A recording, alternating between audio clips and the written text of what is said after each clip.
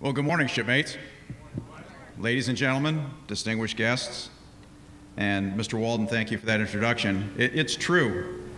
Stratton is the newest vessel, but you know, there's some similarities between, and I'm going to say Taney because I was raised for 4 decades saying Taney, and I understand there's a dispute with the family whether it's Taney or Taney, but I'm used to saying Taney, so I'll say that.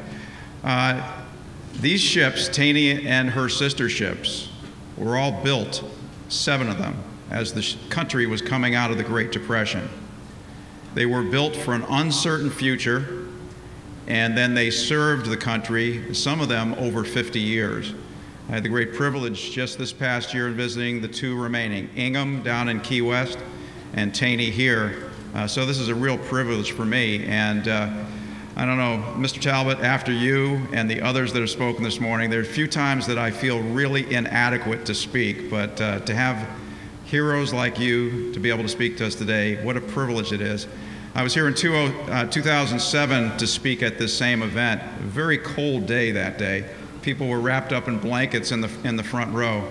And the crowd was about half this size. So it's good to see that the crowd has grown.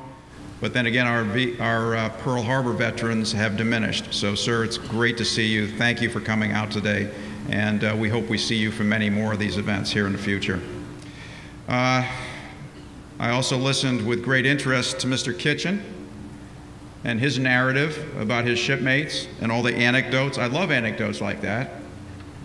Equipment returned to the ship. Aggravation of officers. Producing alcohol on board. All violations of the Uniform Code of Military Justice. But I think as Commandant, I have the authority to say that all those offenses have been mitigated by honorable service over the years to our country, and I do declare them null and void, including any future stories that may come to light.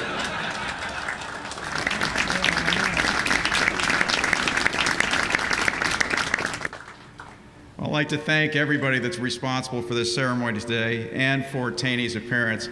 You know, for a sailor to come down to either Ingham or Taney brings back an awful lot of memories. You just have to go down below decks. I know it was the same on the Ingham. It's here. That smell comes back to you in a minute. The ship never loses it. And coming down to the pier this morning, you get that smell of the brackish water of the harbor. Oftentimes, when you come down to the ships, you smell the coffee that's still brewing. You can still smell the smells of bacon and eggs from the morning. The engines are warming up, the smell of diesel in the air, and you know it's time to get underway again, to take in the lines and then head out into the harbor and start going out to sea, and the air becomes fresher and cleaner, and you go out to see God's great creations firsthand. So there's no apologies for the weather today, because as sailors, we know you can never control the weather. You just adapt to the weather. And this is not such a bad day for a sailor. In fact, for sailors, it's good to be reminded what it's like to be cold and wet and tired and carrying out a good mission. So this is, I think, a perfect day for people to celebrate Taney and our heroes and our veterans who served during World War II and at Pearl Harbor. We're especially pleased today to welcome Lord Ambrose Greenway joining us, the chairman of the World Ship Trust, an organization dedicated to the recognition of and support for historic vessels like the Cutter Taney. I'm very familiar with the Historic Ship Foundation as a proud member of the National Maritime Historical Association, so it's good to see fellow members, including President Emeritus Peter Stanford, in the crowd here this morning. Thanks for coming down. Second, I want to thank all today's ceremony participants. We're honored to have representation from so many services, including the Marine Corps Color Guard, of course, Chief Warrant Officer 5 Fred Shinber, who did the POWMIA flag. I heard there was going to be a Navy band. I haven't seen one. Is it here? Okay, the Navy band, and of course we have the Coast Guard Honor Guard that's going to take part. I saw a lot of Army photographers running around. I think we must have every photographer in the United States Army here today, it looks like. The only thing I haven't seen is Air Force. Do we have any Air Force here today? Well, you know, they were created after World War II anyway, so.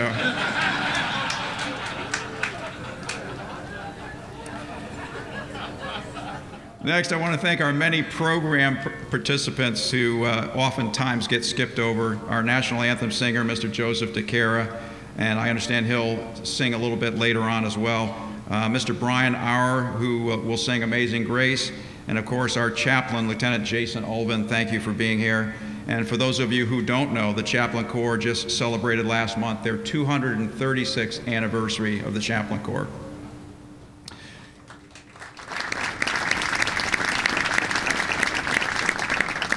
So it's great to be here on Taney, and I listened with interest to Mr. Walden, who gave sort of the grand strategy, the grand overview of World War II and how Pearl Harbor played into the war. But I also, as I said, I liked Mr. Kitchen's stories because I always like the stories behind the story, the individuals. So I'm going to tell you a little bit about Taney in World War II and Pearl Harbor, but then I'm going to break it down into an individual story which ties Taney to current day events. So what we're here today to do is observe the manners of our profession. I speak a lot about this to our Coast Guard members. These manners are not recorded in any book or any document or any publication. These manners are observed, they're taught, and they're experienced, and they're felt in the heart. By practicing them, we prepare other generations to carry on our traditions. That's why I'm so happy to see the veterans up forward, but also the young people that have joined us today, because just like my grandfather taught me the manners of respecting our country, it's great to get young people involved so they learn about this as well. So 70 years ago today at 07:55 on December 7th, 1941, members of Taney's crew were resting in their racks right below the very deck that we're assembled on when they were blasted out of their holiday routine by an attack force of over 180 Japanese aircraft. Now, I took the opportunity the other day to review the report of Taney's commanding officer about the events of that morning. Commander Lewis B. Olson reported as follows, and I quote, "When the anti-aircraft fire was first observed, general quarters were sounded, and all officers not on board were ordered to return. The anti-aircraft battery, as well as other guns, were ready to fire with their full crew and 3 officers at their stations in 4 minutes. The remaining officers, with one exception, were aboard less than 10 minutes later. Steam was ordered up and the vessel was ready to get underway. Without even receiving any orders from any source, between 9:15 and 9:18, Taney's gun crews opened fire on scattering formations of enemy aircraft at high altitude passing over the harbor from west to east using number 4 and number 5 3-inch guns." Commander Olson goes on to describe several more volleys of fire put up by Taney's crew. Though most of the aircraft were out of range, Taney's gunfire is credited with saving the Honolulu power plant from destruction. He concludes that, quote, "The officers and crew bore themselves well, although most members of the crew had no training except for drills and had never seen anything above a .50 caliber fired," end quote. That quickly changed as Taney headed for sea the following morning to chase enemy submarines and on to an illustrious wartime career where she earned 4 battle stars for service both in the Pacific and the Atlantic. But after reading Admiral Olson's report, going back to those stories of individuals, I wondered, who was that one missing officer? Well, the one exception, as the CO referred to it, whatever became of him? Well, as some of you know from being aboard this ship, Taney was designed to carry an aircraft, a Grumman JF-2 Duck. Well, that aircraft and its pilot had been assigned on December 6th to Naval Air Station Pearl Harbor.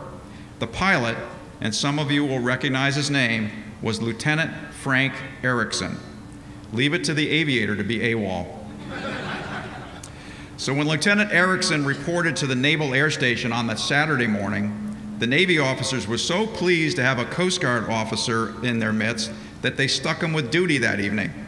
No qualification required, just that he was the Coastie, you got duty.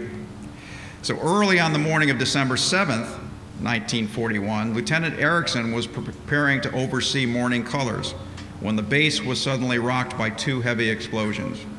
The Marine Color Detail, and it's appropriate we have a Marine Color Guard here this morning, the Marine Color Detail didn't even hesitate, but they also didn't wait till 0800. They hoisted the colors. The flag went up, but the tune was General Quarters. Lieutenant Erickson then looked up just in time to see a torpedo bomber launch its weapon at the USS California. As the explosions continued, the phone rang. At the other end of the line was the Air Station Commanding Officer, U.S. Navy Captain James Shoemaker, demanding to know what in the heck kind of drills is that Coast Guard officer pulling out down there. So with the shrapnel still raining down, the message was soon dispatched from the Air Station duty officer: "Air raid, Pearl Harbor. This is not a drill." Lieutenant Erickson then took station at the airport control tower. He had a commanding view of the attack. From his position, he observed oil-covered men who had abandoned their bombed-out ships, struggling to make their way ashore in Pearl Harbor's burning waters. The image was indelibly seared in his memory, and from this chaos, a vision was formed. The vision Lieutenant Erickson had was an aircraft capable of hovering, hoisting, and ferrying survivors to safety. And at that moment, his passion was cemented. His mission was clear. His calling was to bring that vision to reality, and that's just what he did. Working with Sikorsky Aviation, he pioneered the use of helicopters for search and rescue. He'd go on to become designated as Coast Guard Helicopter Pilot #1, and his vision of helicopters would go on to serve countless lives, or save countless lives, on the sea and on the ground. His Pearl Harbor experience, like that of so many World War II veterans, spurred him on to pioneer a craft that would save countless lives. So now you know the rest of the story about one individual from the cutter Taney, that one exception, that missing officer, who went on to become an exceptional officer and dedicated his talents, so as the rescue swimmer creed says, so that others might live. On a lighter note, after Captain Erickson retired, he told the story later in life, and he joked that Coast Guard aviators that followed him should be thankful because he was not aware of another Coastie ever being put in charge of a Navy air station. And he would end the story with a flourish by saying, "And that's how I started World War II." It's particularly fitting that we reflect upon Captain Erickson's legacy today, because not only are we celebrating the 70th commemoration of the attack on Pearl Harbor, but all year long we've been celebrating the centennial of naval aviation. And I think a case can be made that if naval aviation wasn't started 30 years before World War II, that war might have gone differently for us, because certainly it played a huge part for us. And also, you notice that I started off by greeting you all as shipmates. For me, shipmate has always been a term of endearment.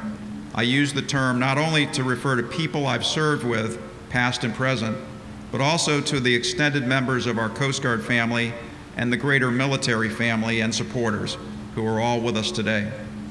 Being aboard the cutter Taney on this historic occasion, and the use of the word shipmate, is particularly important and appropriate, because to me, this ceremony is really about her shipmates and many other members of the greatest generation.